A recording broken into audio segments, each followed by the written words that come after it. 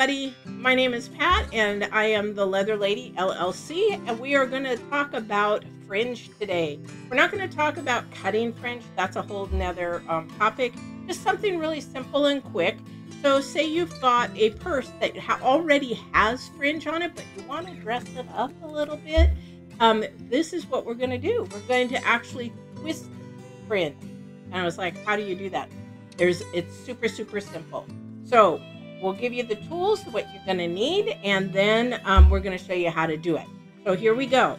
So what you're going to need is some fringe of some type, okay? So this is just a black fringe. It's basically a pearl black leather, really thin, not too heavy there. I got a little pieces of buckskin. I had some buckskin deer hide, so there's that there. You're going to need some type of fringe. Now, if you already have it on your purse or your bag or whatever, and you want to twist it and fancy it up, that's okay too. I'm going to show you how to do that. If you need to make fringe, you'll have to watch my next video, which I'll be making shortly, about how to cut and make fringe. All right, but you're going to need some type of I use a rolling knife when it comes to cutting fringe. It makes life a lot easier. But you can use either a box knife, you can use a head knife, you can use a round knife, those kind of things. I wouldn't use an X-Acto knife because that'll really dull real quick. You'll need a ruler to make fringe. But as far as those kind of things, today we're not going to talk about that. So what we're going to talk about is how do we twist our fringe. So fringe, when you make it or whatever's on your bag, it probably is a little bit wider than this, and that is okay. I like to make my fringe just a little bit wider. That just makes it a little bit easier. But all you're going to do is take your fringe. Now if it's on your bag, just lay your bag down and go ahead and just lay it. Put something on it sort of heavy, okay? So the only thing you're going to need for this little project is this. Agua. Agua, water. In Japanese, it's mizu. We need some mizu. We need some water. And that's the only thing that you're going to need. So you're going to lay it out, and you're going to go ahead and here, I'll just do these for example. Here's a finished one that is twisted, okay? And this is the pretty side. Okay, and I'm going to show you something even more fancier here in a second. So this is the twisted. So how do we do that?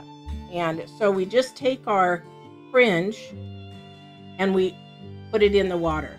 Just get it soaking wet. Okay, I'm going to show you this here. Get it all soaking wet. Now my hands, I've been working really hard with a lot of black leather today. I've projects like No Tomorrow lately, and they're all in black. So excuse my hands, and if this gets dirty, it's because of that. But this is just for demonstration. Okay, so you have it all wet. So if you've got a bag, just dip it in some water to where you want to start the fringe, okay? And then you're going to get something heavy and put it on the back side of it. So that's all you need the water for, okay? You need something to hold the fringe down, okay? So you're going to do that. Oops, look at this. I don't have one completely cut. So let me go ahead and cut that. Again, I did this for demonstration. So all we're going to do, I'm going to move this up a little bit so you guys can see, is we're going to just take this, and you can either twist it this way. Fly, get out of here. I'm fighting flies all day today. You can twist it this way. Not a problem. See how nice that twist is? Or you can just twist it the opposite if you want more of the rough out showing. Okay? But it's still going to just be twisted either way. So you do that. And then you hold it, okay? Then you grab the next one. Oh dear, we got another one. My gosh, what's going on with you today, Patty?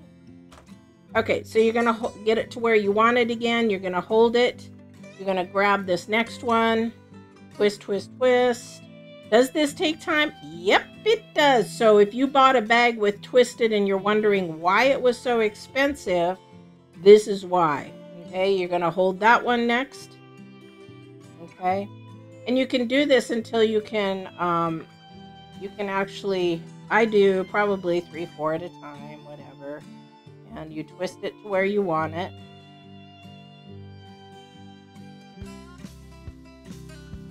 All right.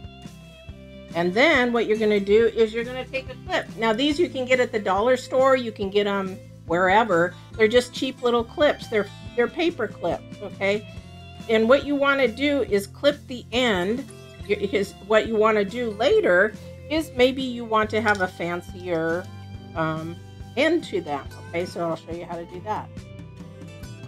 So you'll just do this, all right? And then you're going to do that until they're all done.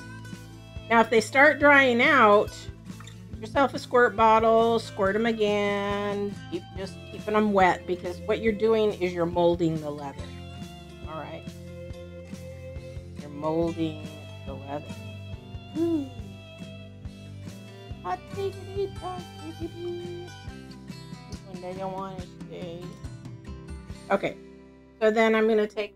I got big clips, I got little clips, I got honkin' size clips. It depends on my project. All right. So here you go.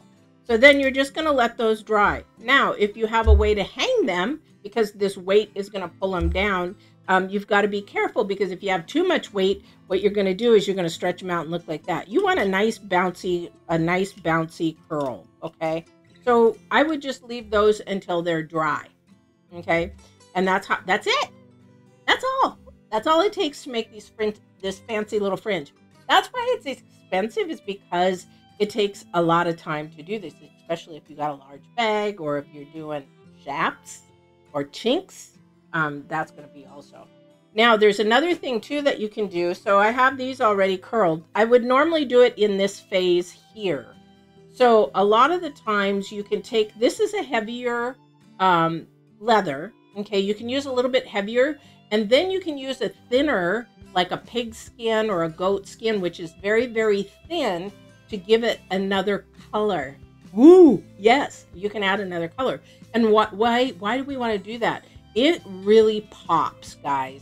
If you go and watch the rodeo guys, and you watch how they have the different color fringe, you look at it and it pops. It gives it really that special look. So you would just do the same thing. Now, they have to be the same size now this isn't, see, so this isn't, this may not work, because I just did this really quick for demonstration. So what we would normally do is do it in this phase, do them together, but you would just take and twist these. Let me see if I can untwist one, because usually it's hard, because now they're being molded. So you would just take it, and then you would have a double color.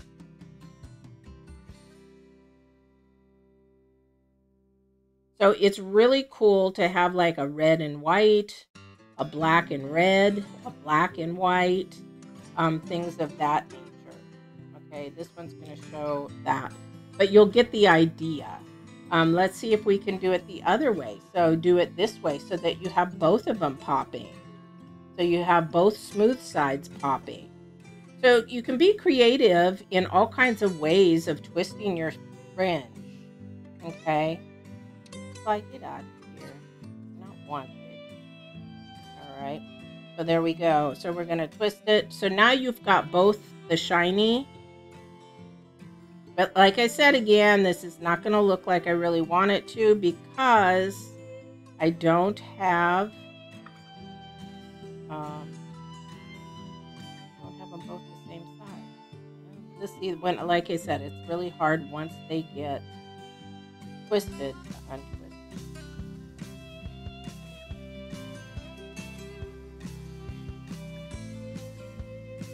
But you can see how nice it looks. Isn't that awesome? That's it, guys. That's easy. Easy peasy. I have some black that I would probably, wouldn't that look sharp? You have some black here with the, now this is thinner, so it's not going to be, because like I said, it should be about the same size. Yeah. But you'll get the idea of the different mixture of colors. Okay? So you can do all kinds of creative things. That's it. That's twisting your fringe. You can do it yourself. Just make sure you're wet. You know, we'll get the water as wet as you can. Get the fringe as wet as you can, and then it's going to last. And sometimes, you know, this is still a little damp.